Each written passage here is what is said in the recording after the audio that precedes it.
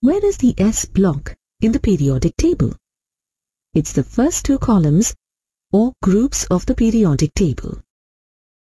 This region of the periodic table is sometimes referred to as the S block because all the outermost electrons of these elements will occupy the S orbital. There are two columns in the S block because an S orbital can hold a maximum of 2 electrons. The metals in group 1 include lithium, sodium, potassium, rubidium, cesium, and francium. Note that hydrogen is not included here, as it typically does not exhibit metallic behavior. Here are some interesting facts about the group 1 metals. Lithium is the most abundant member of the family. Francium is radioactive, and its longest-lived isotope has a half-life of only 21 minutes. Do you know the origin of the group name alkali metals? When group 1 metals react with water, they produce hydroxide OH ions. Hydroxide ions in water produce basic or alkaline solutions. In the presence of phenolphthalein, an indicator, the solution will turn pink as hydroxide ions formed react with phenolphthalein.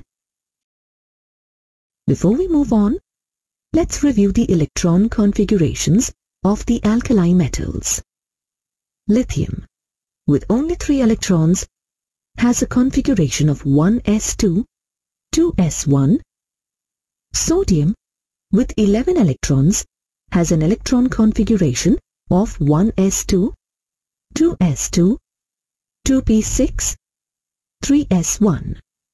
Similarly, for potassium, the electron configuration is 1s2, 2s2, 2p6, 3s2, 3p6, 4s1.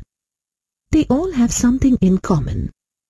All the electron configurations end as s1. This is emphasized when the electron configurations are written in noble gas notation. All the alkali metals have electron configurations that end as ns1, where N is the highest occupied principal energy level. With such similar electron configurations, it's no surprise that the alkali metals have some very similar physical and chemical properties. We'll explore these further as we go through the module. The group 1 metals are the most reactive metals known. In fact, they are so reactive that they are never found in their elemental state in nature, only in compounds. Since they all react with water, they must be stored under oil, as shown in the illustration. They will even react with water in the air. The alkali metals are all shiny and silvery in appearance. They are so soft that they can be cut with a table knife, which is often surprising to students. Like all metals, they are good conductors of both heat and electricity. As shown in the diagram, they will form a dull oxide layer on their outer surface when exposed to air. This layer can easily be cut away to reveal the shiny interior. Recall that the alkali metals all have electron configurations ending as s1. The single valence electron for each of these elements is relatively loosely attracted to the nucleus. If this sole valence electron is lost, then the resulting ion is isoelectronic with the preceding noble gas elements, that is, having the same number of electrons as the preceding noble gas. Thus, the typical ion formed by alkali metal is a cation with a charge of +1.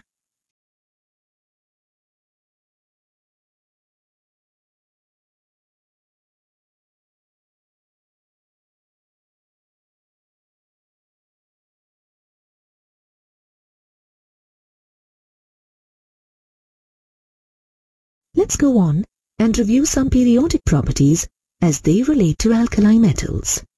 As you consider the group of 1 elements from top to bottom, atomic radius increases. This can be explained because as you move down the group, there is increase in the number of shells and therefore the atomic radii increases.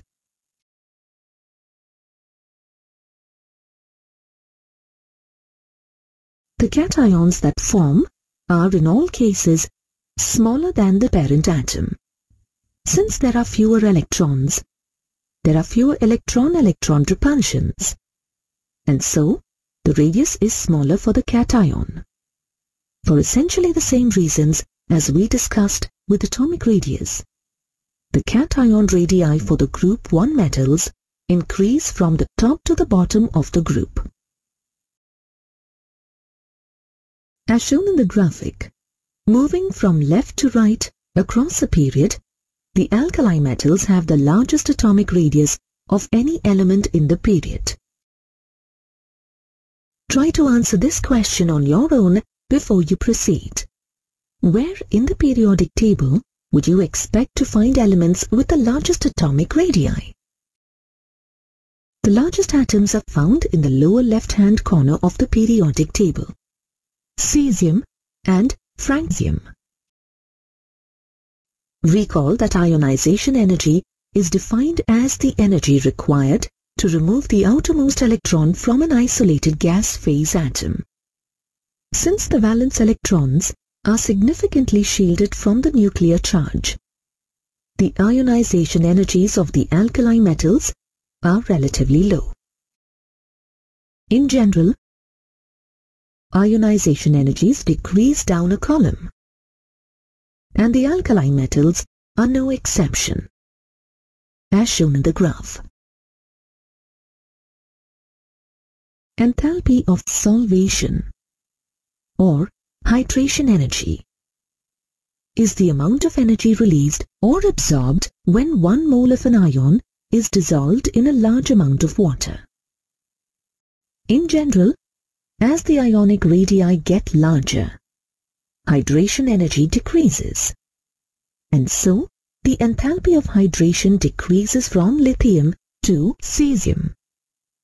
One result is that lithium salts, unlike the salts of the other alkali metals, often form hydrates such as lithium chloride dihydrate. How can we test for the presence of alkali metals in a particular sample? One simple and qualitative test is the flame test.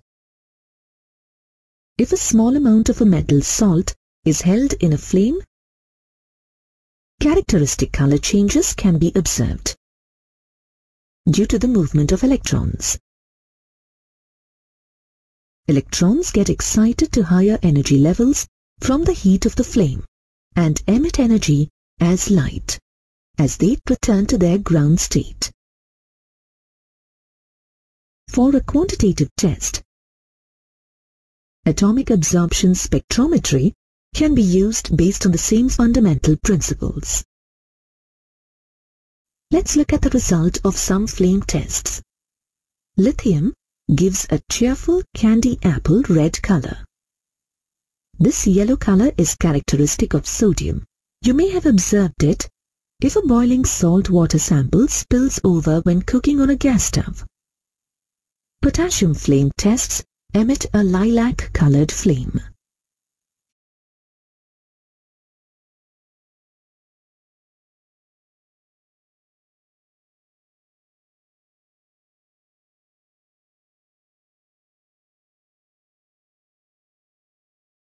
Let's apply our knowledge to a problem. An explosion occurred in a chemical storage tank at Acme Chemical Company.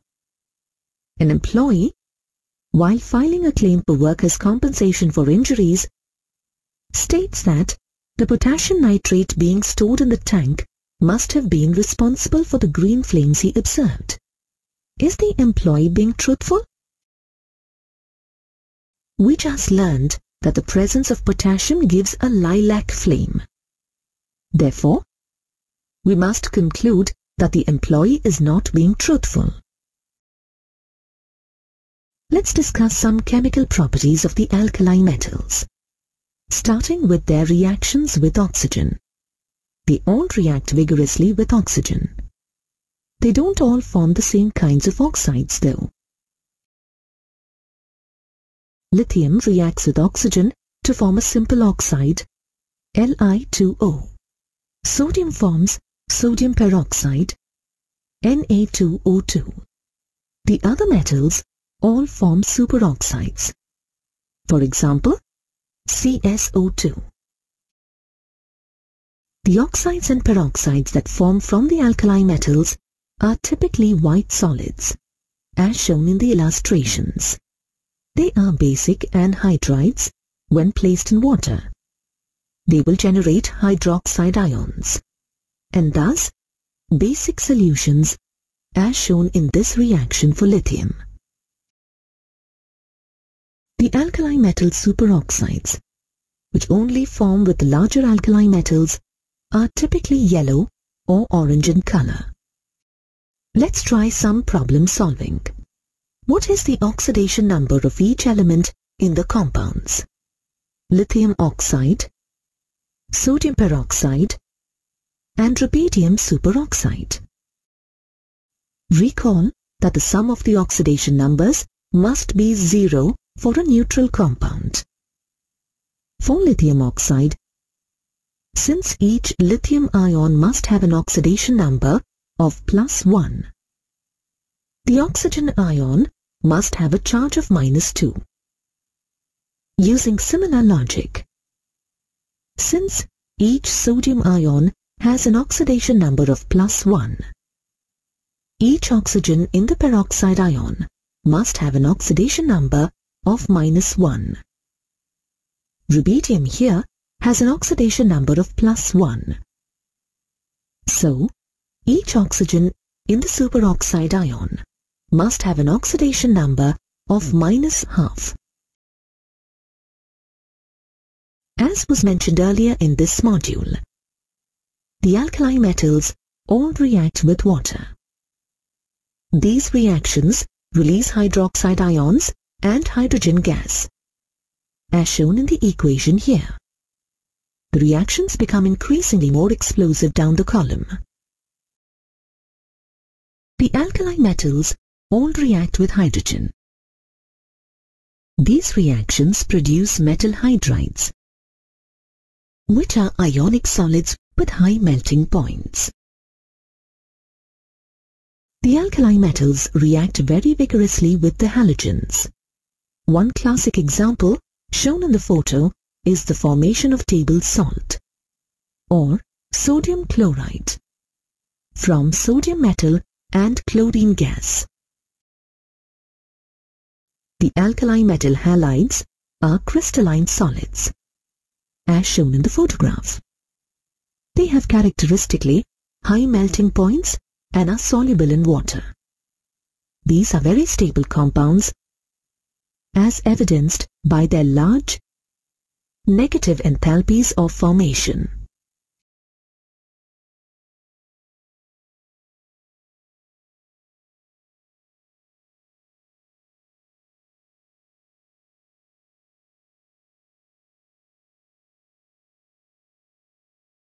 Since the alkali metals have a high tendency to lose their valence electrons, they oxidize readily.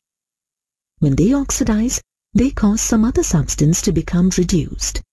And so, we can say that alkali metals are good reducing agents. Remember, the substance that is oxidized in a redox reaction is called the reducing agent. The alkali metals will dissolve in liquid ammonia. As the metals dissolve, the resulting solution turns blue, as shown in the photograph. The blue color is due to ammoniated electrons, which absorb visible light. The solutions are paramagnetic, which means that they are attracted to an externally applied magnetic field. When allowed to stand, the solutions slowly release hydrogen gas as amides are formed. as shown in the reaction. When concentrated, these solutions turn a bronze color and become diamagnetic. Let's go on and discuss some uses of the alkali metals. Lithium alloys are used for a variety of purposes. An alloy with lead is used to make engine parts. An aluminium lithium alloy is used in airplane construction. And a magnesium lithium alloy is used to make armor plates. Lithium metal is used in some thermonuclear reactions and to construct various types of batteries.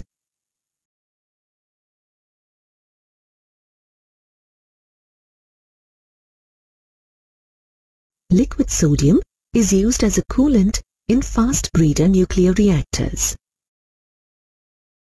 At one time, a sodium-lead alloy was used to produce organo-lead compounds, such as tetraethyl lead, which was used as an anti-knock agent in automobile fuel.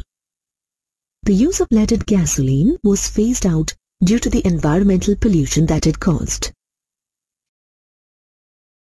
Potassium has a variety of roles in biological systems.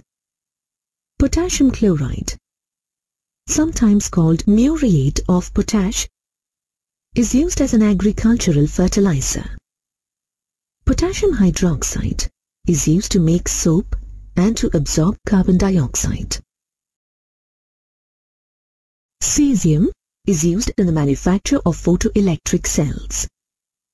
In subsequent modules, we will discuss important compounds of the alkali metals and their biological roles. In some ways, lithium is more similar to magnesium, which is in group 2, than the other metals in group 1. This is sometimes referred to as a diagonal relationship, and it is due to the similarity in the ionic radii and the charge or radius ratios of these two elements. Compared to the other metals in group 1, lithium has a smaller radius and a higher charge or radius ratio, resulting in some anomalous behavior. In what respects is lithium atypical? It is denser and harder than the other members of its family, and its melting and boiling points are higher than the other alkali metals. Lithium is the least reactive element in the family, yet it is the best reducing agent. If you look at the table of standard reduction potentials, lithium is at the bottom of the table. This means that for the group 1 metals, lithium has the strongest tendency to oxidize. So, lithium is at the top of the activity series for single replacement reactions. Additionally, lithium chloride is the only alkali metal chloride that forms a hydrate, lithium chloride dihydrate.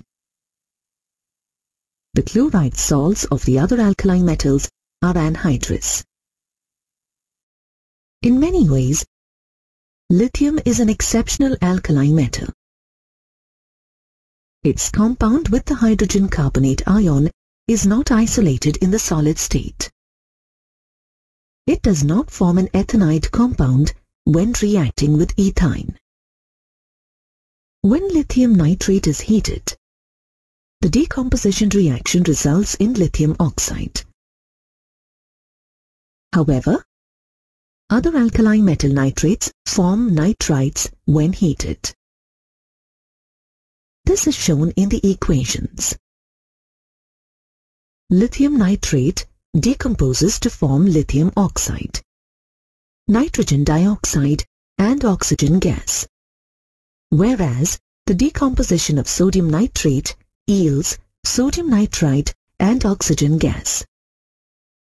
The fluoride and oxide salts of lithium are less soluble in water than the same salts formed from the other alkali metals. For example, only about 0.13 gram of lithium fluoride will dissolve in 100 grams of water. But it's possible to dissolve about 4 grams of sodium fluoride in 100 grams of water at the same temperature.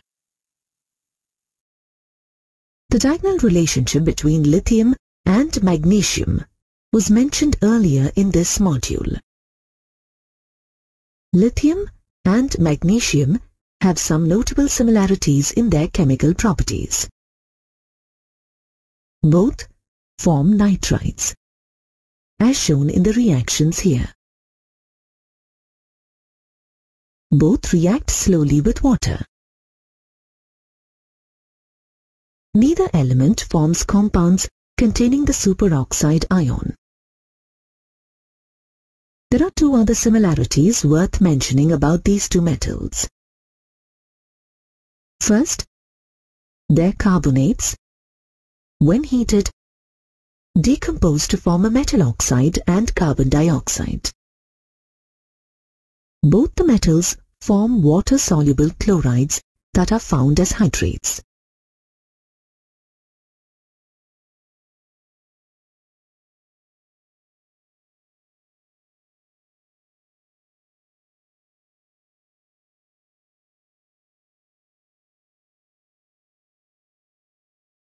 Let's now talk about some important compounds of sodium.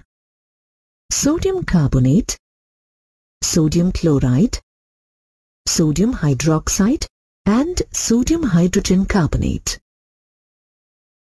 Sodium carbonate, commonly known as washing soda, is a white, crystalline solid as shown in the photographs.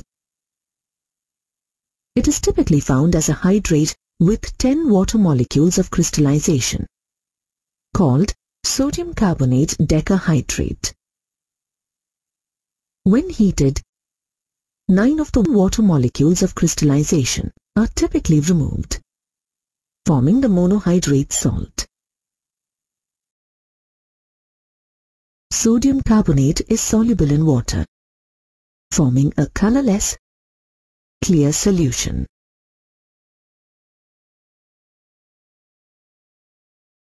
Above 373 Kelvin, it forms an anhydrous salt called soda ash. Most sodium carbonate is produced by the Solvay process, which was developed in the mid-1800s by Belgian chemist Ernest Solvay. This process, which has several steps, takes advantage of the low solubility of sodium hydrogen carbonate in water. Let's go through the steps of the Solvay process. In the first step, ammonium carbonate is synthesized from ammonia, water, and carbon dioxide, as shown in the reaction. Then, the ammonium carbonate formed in the first step is reacted with water and carbon dioxide to form ammonium hydrogen carbonate, as shown in the reaction given. Next, the ammonium hydrogen carbonate is combined with sodium chloride, and a sodium hydrogen carbonate precipitate is isolated. Upon heating, the sodium hydrogen carbonate decomposes to form water, carbon dioxide, and sodium carbonate. Finally, ammonia is recovered by reacting the ammonium chloride formed in step 3 of the process. Calcium chloride is the only byproduct of this entire process. Here's a practice problem for you to consider. Why can't we use the Solvay process to prepare potassium carbonate?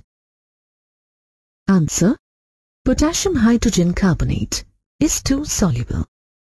It doesn't precipitate out of the solution when ammonium hydrogen carbonate reacts with potassium chloride. Sodium carbonate has a variety of household and industrial uses. It is used in water softening as well as in laundry and cleaning. It is used in the manufacture of glass and in the production of soap, borax and caustic soda, otherwise known as sodium hydroxide. Sodium carbonate is also necessary in the paint, paper and textile industries. Additionally, it is used in a variety of analytical techniques in the chemical laboratory.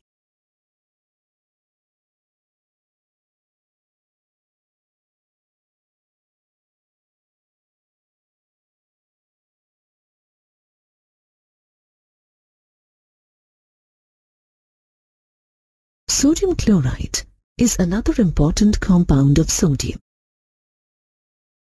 Seawater is an important source of sodium chloride. When seawater is evaporated, it leaves behind crude sodium chloride, which contains several impurities including calcium sulfate, calcium chloride and magnesium chloride.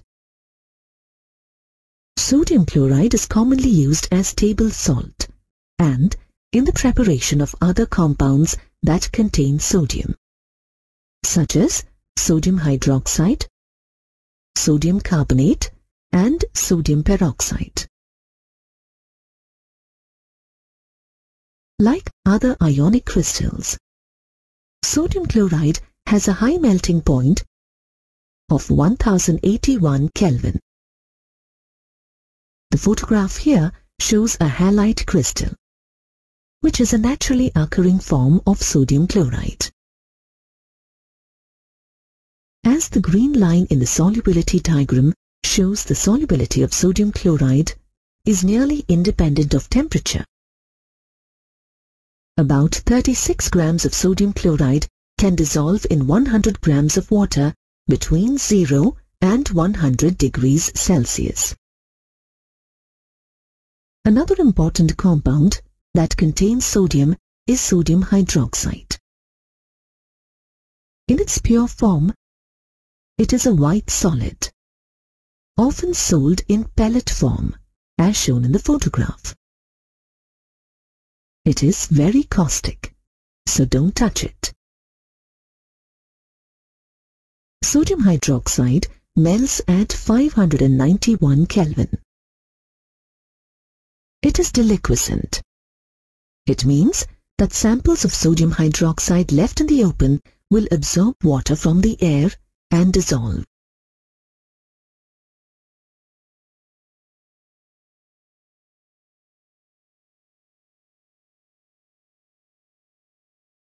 Sodium hydroxide is very soluble in water. The preparation of a solution of sodium hydroxide is very exothermic. When preparing concentrated sodium hydroxide solutions, it is necessary to place the container in an ice bath. The solutions themselves are very basic due to the presence of hydroxide ions. Sodium hydroxide solutions will react with carbon dioxide to form sodium carbonate. Sodium hydroxide is used for a variety of purposes. It is used in the manufacture of soap, paper, and various textiles. It is used for refining petroleum, as a laboratory reagent, and in the preparation of fats and oils. Sodium hydroxide can be prepared by the electrolysis of brine solutions, that is, sodium chloride solutions, in the Kastner-Keller cell. A schematic diagram of this electrolytic cell is shown here. Recall that the cathode is where reduction occurs in an electrochemical cell. In the Kastner-Keller cell, mercury functions as the cathode. In the reduction half reaction, sodium ions combine with an electron to form a sodium-mercury amalgam. Oxidation occurs at the anode in an electrochemical cell. In the Kastner-Keller cell, a rod of graphite, a form of carbon, is used as the anode. In the oxidation half reaction, chloride ions form chlorine gas and release electrons. The sodium-mercury amalgam that forms at the cathode then reacts with water, releasing sodium hydroxide, mercury metal and hydrogen gas.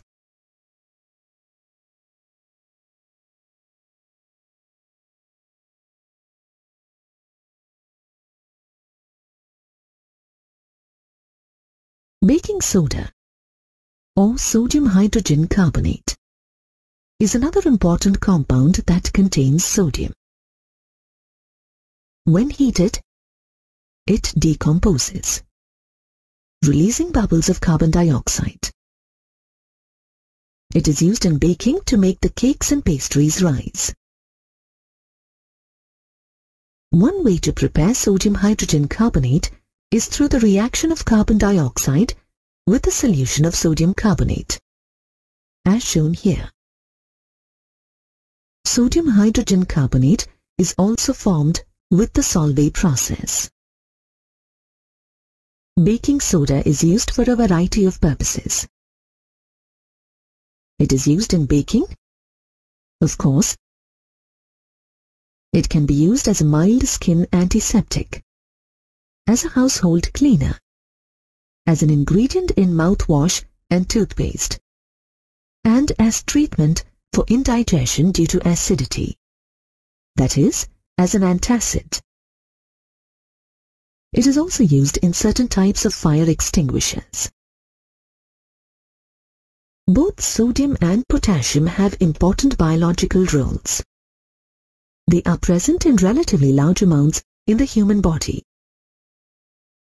In an average adult male with a body mass of 170 kg, about 90 grams of sodium and 170 grams of potassium are present. Compare this with the other essential nutrients. Only about 5 grams of iron and 0.06 gram of copper. This reflects the important roles both sodium and potassium ion play in the human body.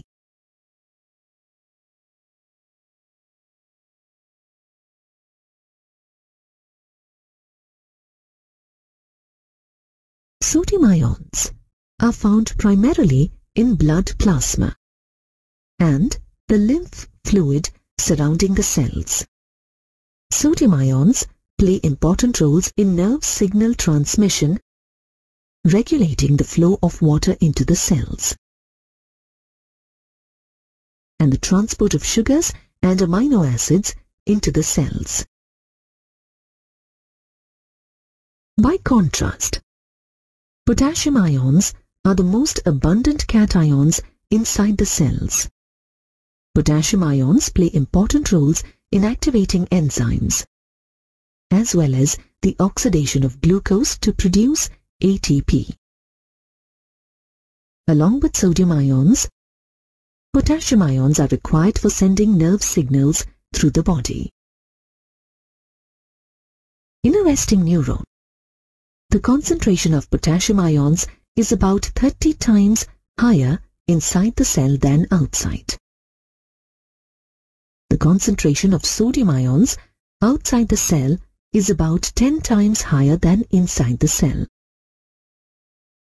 There are sodium ion channels and potassium ion channels in the cell membranes. When these become activated, sodium ions rush into the cell and potassium ions flow into the cell. The movement of sodium and potassium ions against their concentration gradients causes the polarity of the membrane to charge momentarily. As this moves down the neuron, the nerve signal travels through the body. The sodium-potassium pump, a transmembrane protein in cell membranes, uses active transport to move sodium and potassium ions across cell membranes against the concentration gradients. In doing so, the sodium-potassium pump breaks down ATP molecules. This process alone accounts for about 1/3 of the ATP used in animal cells.